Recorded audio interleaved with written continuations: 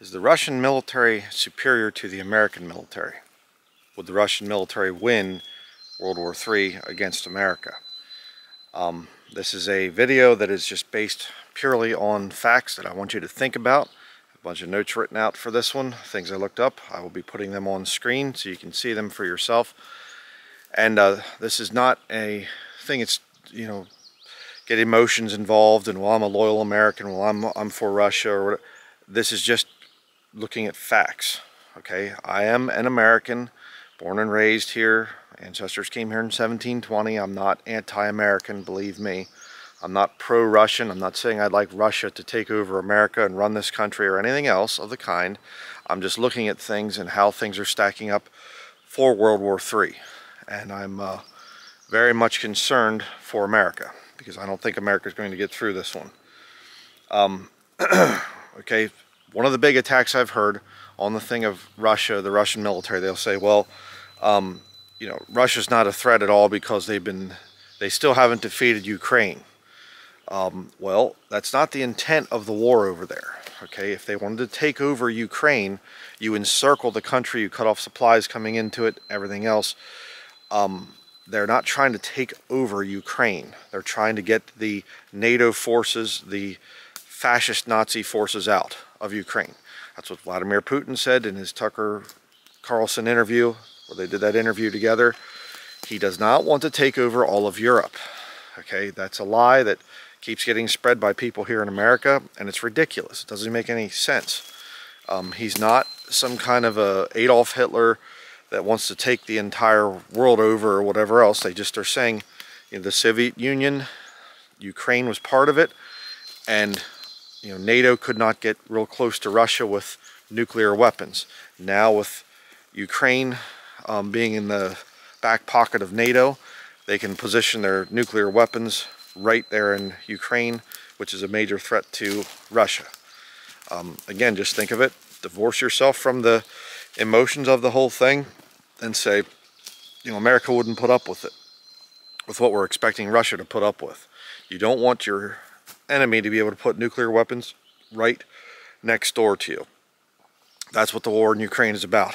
Russia's saying, we need to get rid of this NATO stuff, this aggression and everything else.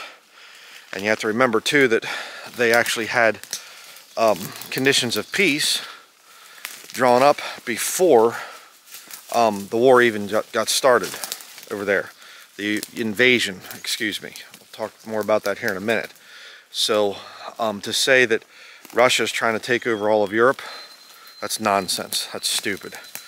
But I've heard that, and they'll say, well, you know, Russia is such a failure, they can't even take down Ukraine, and what a bunch of losers. Well, let's think about this for a minute. Let's compare the two, okay? What was the most recent war that America withdrew from? That would have been the war in Afghanistan. All right, which ironically, you know, if you know anything about history, Russia was there before America, doing some things over there. And so Afghanistan's not really a good place to try to take over, I guess. Moral of the story there. But the American occupation, we'll say, or the thing that happened over there in Afghanistan, it went from October the 7th, 2001 to August the 30th of 2021. All right, so just about 20 years. That's a long time to be at in a other country, you know, with war and whatever else. The numbers that I was able to find online: 70,000 Afghan military and police dead, 46,319 Afghan civilians, which they say, you know, that's probably a lot more than that. I'm sure it was a lot more than 46,000 civilians dead, and 53,000 opposition fighters dead. Okay, so let's just go with the total numbers there of how many people died in that 20-year occupation. That'd be about 169,319 total deaths. And death is one of the key factors in war. How many of the enemy have we killed? How many of our own men have we lost? That's just the way it is. Again, oh, it's the emotional toll and the horrors of war. Yeah, I get it. I understand. It's a terrible thing. But you have to look at things just from a scientific perspective here. All right? So not even 170,000 dead according to their own numbers. And yet you compare that to the numbers right now coming out of Ukraine, and there's a lot of contradictory numbers there. I mean, I looked up some stuff from the U.S. government, and they're saying barely any Ukrainian soldiers died. It's all the Russians. They're dying in large numbers. Then you get Colonel Douglas McGregor, which I like a lot of his stuff that he puts out, and he said that there's 600,000 dead Ukrainian soldiers. Now, how can you determine who's right?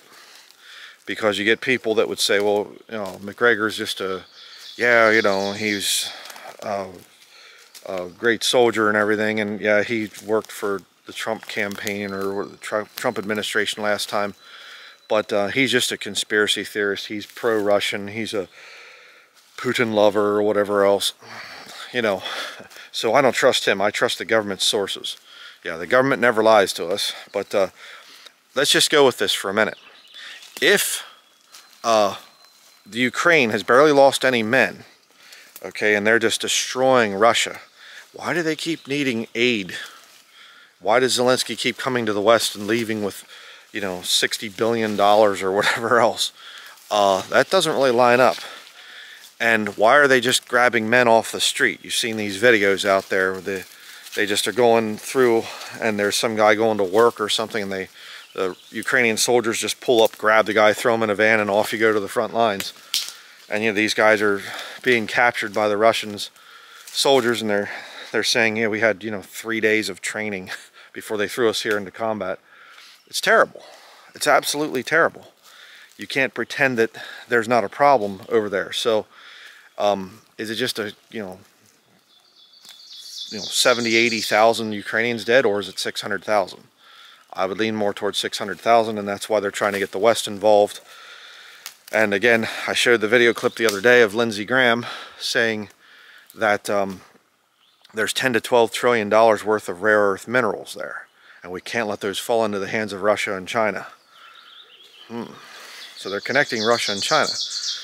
And how about for all you American military veterans out there that want to side with the military, the U.S. military, no matter what, why don't we talk about the fact that America left $7 billion of military hardware, weapons, equipment, whatever else, $7 billion left behind for the people that you were fighting in Afghanistan. That seems almost like a gift to the enemy. Hey, we're going to be pulling out of the war now, and we're just going to leave real quickly, and we'll just leave a bunch of Black Hawk helicopters and a whole lot of ammunition and guns and, everything that you would need to be very powerful.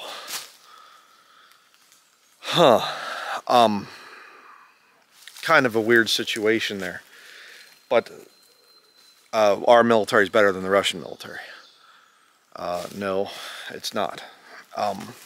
Again, get the emotions out of it, and I know you have music going through your head right now, God bless America and all this stuff, but you have to get rid of that and say, I need to be a little bit more logical and rational about this. Unfortunately, America is run by some really wicked people.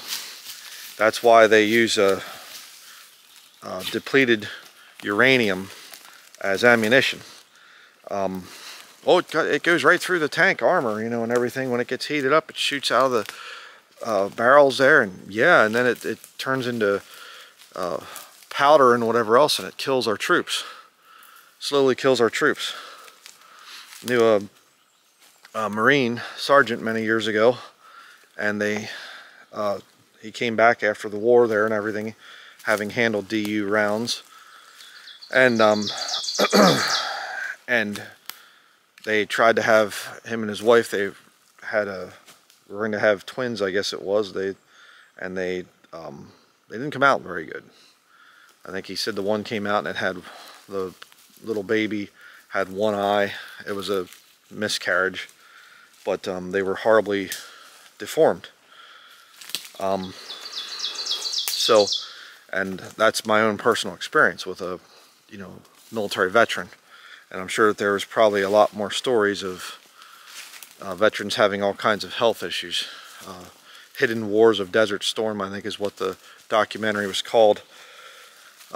Just a tragic thing where they get into the thing of the soldiers having all sorts of health issues from these depleted uranium rounds.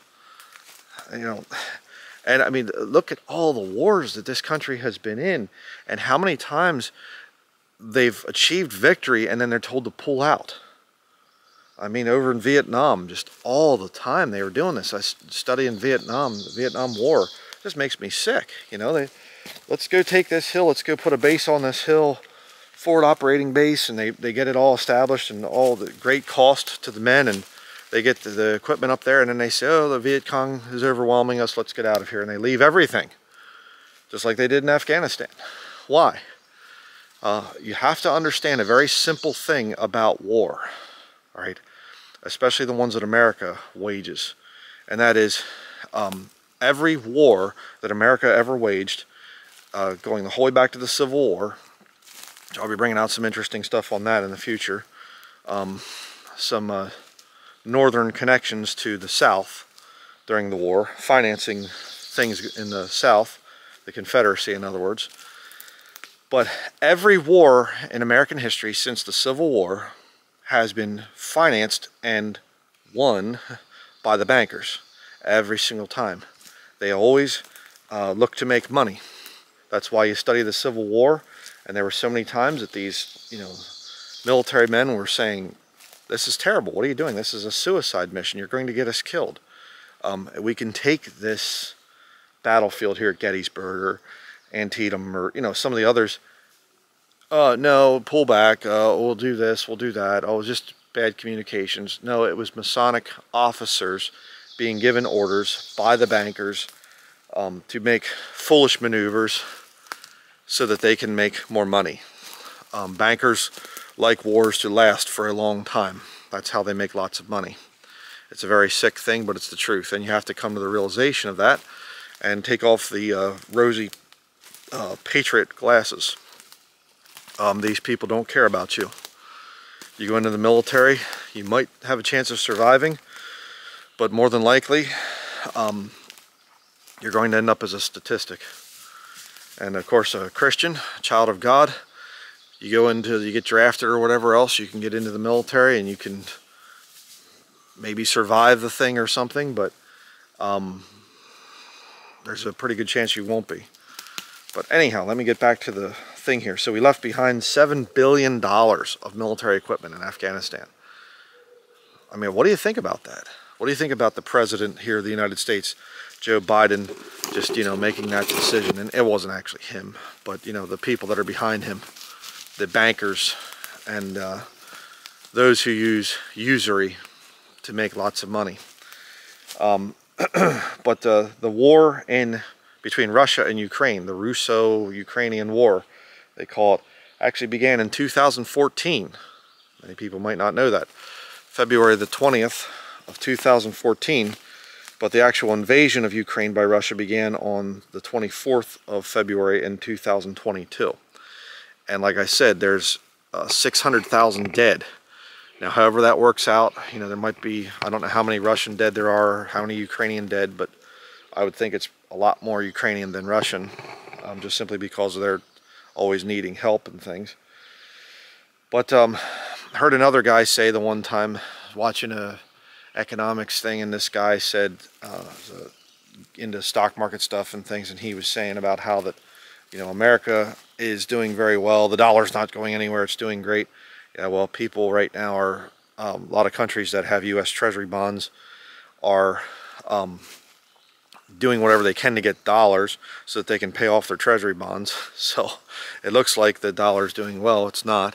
People are just, you know, those that want to enter into the BRICS countries are trying to get their Treasury bonds paid off quickly because they know that America's getting desperate, and America wants to confiscate everybody's Treasury bonds and things and whatever else. So it's, again, very insane what's going on here. But this guy said, this stockbroker guy said that I was watching this thing about, he said, that America, our military is the biggest military in the world. And I thought, no, it isn't. That's not true. That's just a flat out lie that this guy believes. Or I don't know if he's lying or if he just believes the lie and is too dumb to really do any kind of research. But I thought, America's military is the biggest in the world? No. Let me give you the numbers here. I'll put this up on screen. The American military has 1,390,000 as far as being in the military. China has 2 million. India has 1,450,000. And according to this little chart thing there, Russia has 850,000 soldiers. So, and you can see the other countries too. North Korea's actually got quite a few. But you have the different nations that are involved with BRICS. They dwarf our military. Our military is tiny, and the other NATO countries as well. And you can say, well, yes, but our technology is better. Our weaponry is better. Everything is better with the American military. We have things really worked out. Okay, but if you know anything about war, quality doesn't always beat quantity. And if you just take the 3 countries there, 3 of the actual BRICS acronym countries, Russia, India, China, that'd be over 4 million troops. More than double the size of the American military. And I'd also like to point out the fact that, yes, China has some serious issues with their economy and whatever else, but Russia doesn't have quite the same problems that we do. And I would say that Russian manhood is definitely a lot more, the morale's there more so than America with the problems that we have in our military. With all the, you have to go along with the pervert stuff, and you get men that are, not sure if they're women right now, and, all these different things, just an abomination in the sight of God. But, so there you have it. I mean, I can keep going off here with giving you facts and statistics, but it is what it is. And again, I don't know how things are going to work out. I can't, I have, as a preacher, just say it this way, the way that prophecy works, Bible prophecy, it isn't just some kind of a thing where I'm walking out here in the woods and all of a sudden this beam of light comes down from heaven and, what is it, Lord? And he says, tell the people that, 1 week from today, McDonald's cheeseburgers will be $20 a piece or something. Just being sarcastic there. That's not how prophecy works. The way that prophecy works is, the Bible says we've been given a more sure word of prophecy. So, Jesus Christ comes to the earth and he's walking around and his disciples are showing him the temples and things there in Matthew chapter 24. And he says, that all these things will be thrown down and there won't be one stone left upon another. And that's why the Jews today go to Fort Antonia, not to where the Temple Mount was. And so they bow to the Roman fort. They're over there doing the thing at the Wailing Wall and all this stuff. That's not where the temple was. Again, I've done studies on that. But, because they want to reject the prophecy of Jesus Christ. But Jesus Christ prophesies and he says that there would be wars and rumors of wars. That all these are the beginning of sorrows. Famines, pestilence, earthquakes in diverse places. You can read it. And you need to get a King James Bible. If you're lost and you're watching me, you're in the military or whatever else, do yourself a favor, get a King James Bible and just read it. And the spirit of prophecy is, you look and you say, okay, this is a prophecy for the end times, the end of the world as we know it. Teotwaki, the Bible talks about that. The Bible defines it. So you look and you say, okay, if I see news items that line up with what Jesus Christ said about the end times, then I know this is matching together and I can say this is what's going to happen. Now I can't give you exact details because some of that stuff isn't, I don't have it worked out yet. But I can tell you that the American military is not going to make it through this next one. And again, let's go to war. I think you're wrong, Brian. I think you're wrong. Okay, what do you think is going to happen when a war starts with America right now? We're $34 trillion in debt. They print more money, inflation goes up. I mean, think of it this way. You have a bag, and in that bag you have $5,000. And somebody comes along and they say, here's another $1,000. You say, well, the bag barely has any room. What happens? You put more money in, the bag gets bigger. It inflates. Okay? Or balloon, we'll say. If money was air, not too far from it here in America, but if money was air, you put more air into the balloon inflates. So we need to print more money to go to war with Russia and to go to war with China, and to, you know, then you're going to hyperinflate the currency here. You're going to destroy the dollar. And like I said, the whole OPEC deal that ended June 9th, just a few days ago, a week or so ago here, whatever, Saudi Arabia, I think it is, they're saying we're not doing business with the dollar anymore. So, I mean, your major changes are coming. And you have to prepare yourself for that. You have to see through the spirit of prophecy, the lens of Scripture. Jesus Christ said wars and rumors of wars. There'd be some really bad stuff happening. Get ready for it. Don't say to yourself, you know, you hear these guys, the false prophets out there, and they'll say, oh, America's doing great, everything's fine, the dollar's not going anywhere. You know, we have the biggest military in the world, everything's fine. Don't listen to these what's the thing? Is it fear porn and these doom and gloom guys, and oh, it's just terrible. Mentally prepare yourself. Okay, Lord, where am I supposed to go? What am I supposed to do? You know, we've been really praying hard about the thing of a home. Should we buy a house? Should we try to build on the property here? I don't know what to do. What would make more sense financially? But you know, I've been trying to, we've gone and looked at houses and things, and the answer just keeps coming back no. And I mean a definite no. You know, we go into some place that looks like it'd be decent, we can afford it, go down to the basement and the basement wall's caving in. Okay, no, not happening.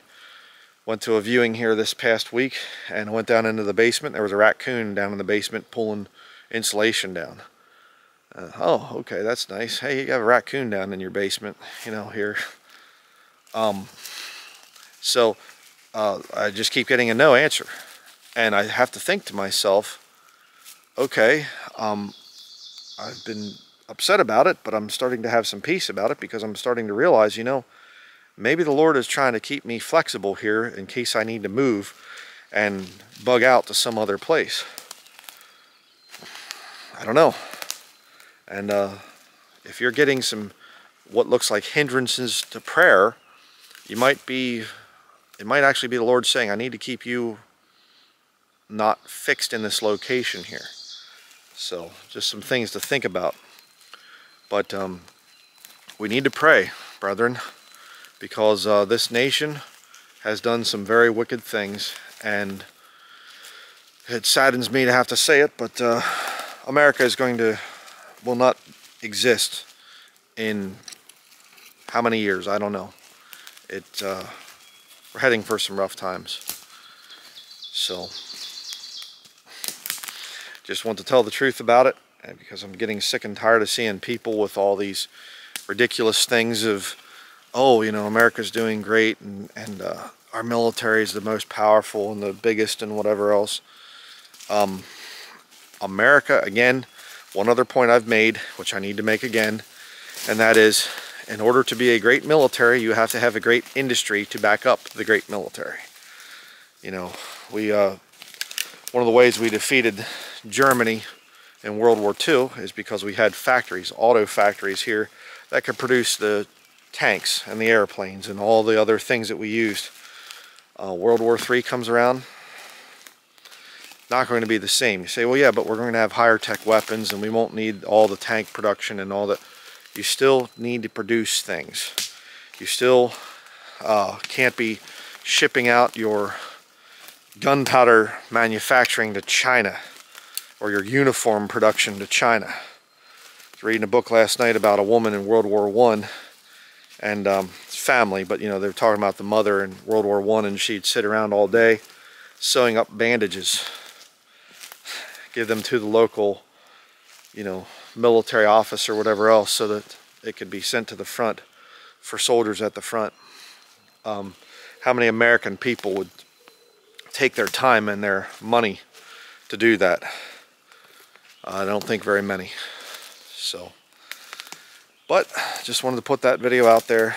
I think it's important to realize these things and not to listen to the false prophets that tell you everything's fine, America's not going anywhere, everything's going to be just wonderful. Not true. Not true. So you can leave your comments and your opinions and things down in the comment section down below. Welcome to the Russians that want to leave comments, as well as the American military that wants to leave comments. You can fight it out down there in the comments section. Please don't use profanity, because this is a Christian channel and I don't need to see a lot of cussing and things down there in the comments. Please be civil about it. But that will be it. Standing in a spot here where the trees came down in the winter. So, see behind me here, trees are all broken up. Destructive. But that will be it. See you in the next video. Thank you for watching.